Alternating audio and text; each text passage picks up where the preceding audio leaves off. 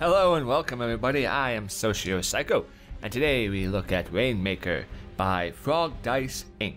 This is a match 3 game with RPG elements in it, available with Mac and Linux support. So let us first go into the options, and you have your volume sliders here. Now one thing I should say is this is a casual game meant to be played about half-hour intervals, which is perfectly fine as the game does have that sort of feel to it with a sort of reoccurrence of come on back, you know, later on, but not something that's going to make you want to rush off to play hours of this game.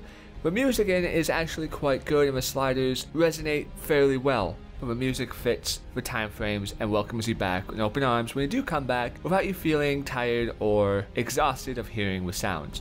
Now the quality, you have ultra good faster. I mean, the game graphically is pretty simplistic. It doesn't look bad, but it's what you can expect from a casual 3-match gem style game. All the key binds.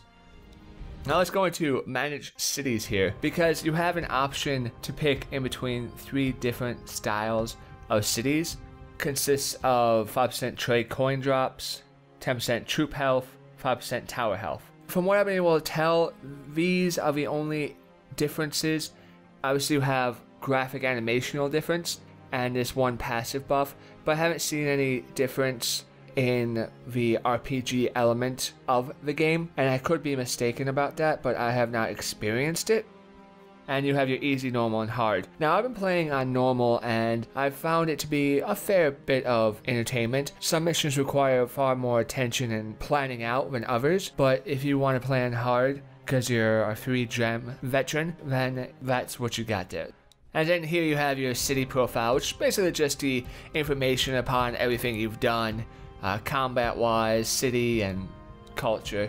It's just a breakdown of what you've completed. So let's jump in here and show you exactly what it means and what is the good qualities of the game and what are the bad qualities of the game. And so right here, as you see, is the RPG element. There is a set number of building structures which you can build. A farm, a lumber mill, and a foundry are the resource, as you see here, stone, wood, and food. Now, one thing that's kind of annoying in this is the continuation that when you get back to town, you have to upgrade the resources. You have to, as you see here, I'm clicking for them to harvest, and it takes time.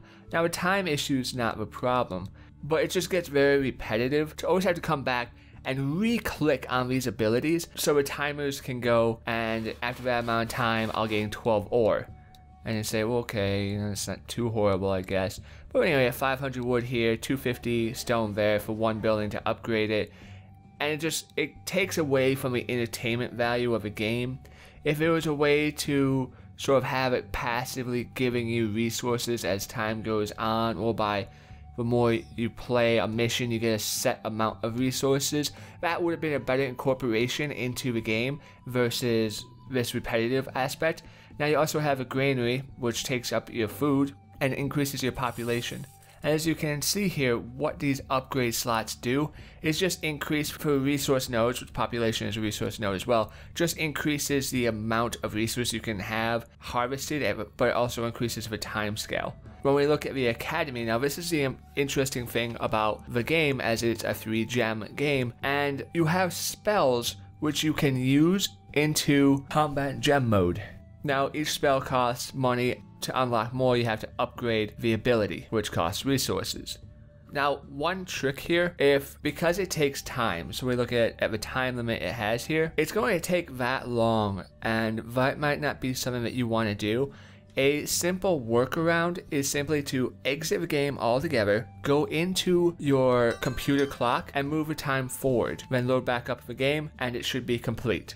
So that is a workaround. If you're like, I don't want to wait for spells, that's stupid, that's one way to do it. But each of these spells have a certain different aspect that play a role and really help in the game style. This quick flash fire will burn through 10 of your runes, creating magic bolts that destroy your enemies. And so we'll show you these in combat here. And the town hall, you can get support, you can buy troops. The rock guys aren't all that useful, so actually we won't buy any of them. They throw boulders on a lane, but most of the time they'll end up throwing a boulder in a lane where not even enemy troops are coming at you from. But you have archers here, and you can see they cost that much purchase. And then we'll purchase some regular archers, but I can't because I'm out of food now. And it goes into whole resources and a bit of annoying. Your armory offers special abilities, what these do, and you'll see more how they relate to combat in a moment here. But as you can see, carved from bone, this weapon not only stabs foes, it slows them down, and a great deal. So you have a multitude of different aspects which can help you out in the duel game, which is nice. And over here on the side, you have your history, which obviously just shows everything that you've done. The achievements, the beastry, which is an interesting little thing. It shows all the monsters in the game that you've collected the scrolls for, and you can see exactly sort of an animation.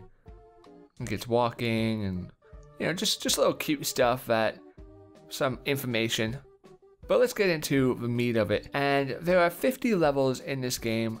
I'm up to 29. Now, after you complete a certain grouping, like I haven't completed this group right here. Once I complete this group, it'll open up another area of 4 towers. And as you can see at the bottom here, I know it may seem like a lot to take in at first.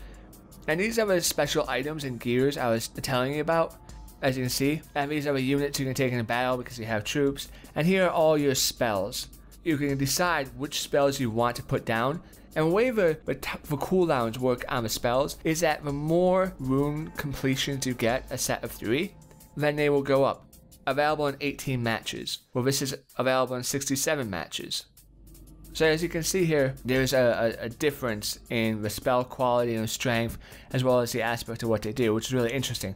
The game itself is what you're probably wondering about. As you can see, this is the first duel outline, and I want to go over the different variations of puzzles and show you that. So you can see you have this for starters. This is one type, and locked make it a little bit more difficult to orientate with. And the enemies come from the left side, and it's your job to destroy them because it is a tower defense style game. Different aspects and different maps offer different styles of difficulty. So you can see many in the area here is locked, and so it makes it even more, a little bit more difficult to unlock before you can have control of the battle and have a bit smoother, as well as there are broken parts here, which you need to get out and clean by a set of 3, but because one's broken, cleaning it out will not actually fire anything against the enemy. So you can see there are different styles of maps, and these different styles equate a much more difficult gameplay element to it. As well as you have up at the top objectives that come, and they want you to do sort of secondary objectives, and they give you a reward for it, which is really nice, but you have a time limit upon what you need to do. So as you can see, there are different types of maps, and it's very important to have understanding of what you're going into, and you can pick up resources upon fallen enemies, and that's how you get resource nodes. So another interesting concept is that the fact that blocks are frozen and you can't actually click on them, you can't move them. There are ways to make them unfrozen, whether it be spells or a combination of runes. And there's also some troop units that you're able to get, which will help you in this as well, such as a druid will defreeze some of these runes now and again and really help you. As you see, there's a tower defense element. This is our health. On the left side, the green bar is the tower's health, and on the right side is the wave completional bar. Now let's actually get in and show you some of the combat and show you some of the bosses, because I feel showing you the bosses are very important. But one thing though I feel this game has kind of failed in is really because it splits down to a middle grouping. It welcomes people who are 3-match players, but it kind of confuses them with a whole RPG element tower defense game, which that half, the tower defense and element building, kind of welcomes more of the RPGer or maybe more of the male groupings. As in my experience, females are more the sort to enjoy 3 style gems, and this kind of collaborates both groupings together because it has combat, it has defense, it has a challenge aspect of failure, you know, capability, not just, oh, well, you ran out of time, or oh, you didn't get high score. It's like if your tower gets destroyed, you lose, which is nice. But it didn't do a real good job in the description tutorial of describing for somebody who's new to match 3 exactly how to go about it, and the same thing to be said for the town RPG element. One thing that is of interest, after you fight a battle and you head back to town, there are these policies that you need to set in place. Now, these policies have very subtle effects. They're more of a long-term implication upon how your empire is handled towards the end of the game, which I feel is kind of unfortunate, because not seeing a few policies being implemented directly, like research this crystal, what are you going to do with this magical power? You get choices. Research crystal. Okay, now your tower defense is 5% stronger, or you have slight little things that will help propel the RPG element of the story to be more relevant as you're actually playing through the game, to want to sort of explore that element more. Because as it stands now, while the policies are interesting, the village aspect of the game is rather weak. Is the game fair? I think so. I mean, it's a 3-gem set, so there's definitely going to be some randomization and options where you just get screwed. But that is helped to be balanced out very well by the spells, even though you can still get kind of screwed over. The unit placements that they give you, they help out a little bit, but they aren't anything that really makes or breaks the game. They're just little extra fodder for nothing to get excited about.